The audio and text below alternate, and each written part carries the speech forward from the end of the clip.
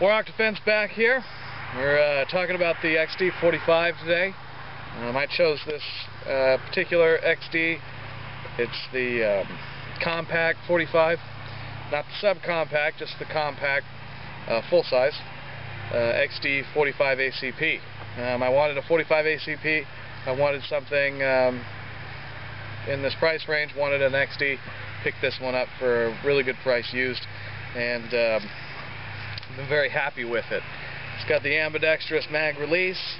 It's got the loaded chamber indicator. You have the visual through the action here, and then you got the loaded chamber indicator on the top. You also have the striker pin indicator on the back. So it's a firearm that is practical for new shooters, and it's also very accurate.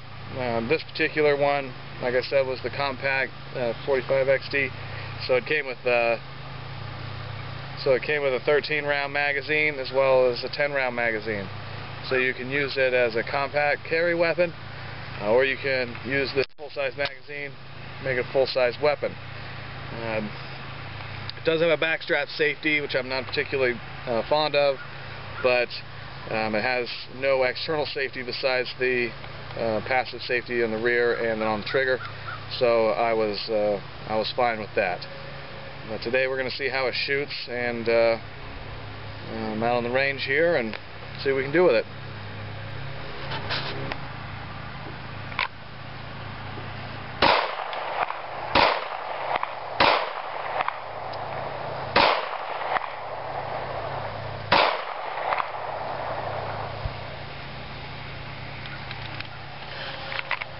I guess the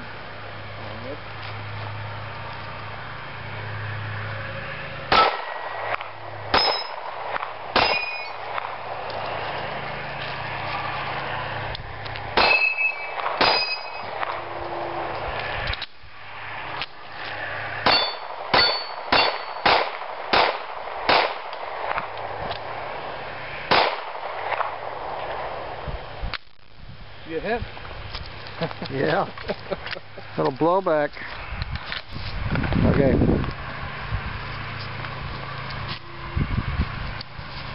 Okay, so I was shooting at some paper targets here as well as some steels. It's been a while since I shot this gun, so it wasn't the most accurate attempt. But we got some good headshots. Got definitely kill shot, absolutely kill shot. Yep, one there, kill shot on the head here, and then all the steel. 2 shots on steel there, 3 on there. So I had a few misses in there, but overall this gun's very accurate. It shoots at a 6 o'clock position, which I'm not as used to these days, but I do like. It allows you the ability to look over the sight at the target. That one's right in the forehead. Yes. Now, yeah. That dude's right in the forehead. So we got some good hits. We got some pretty good hits. So that one's dead. That Steel one's right plate in the down middle. there, caused splatter. There's 2 hits on the steel plate.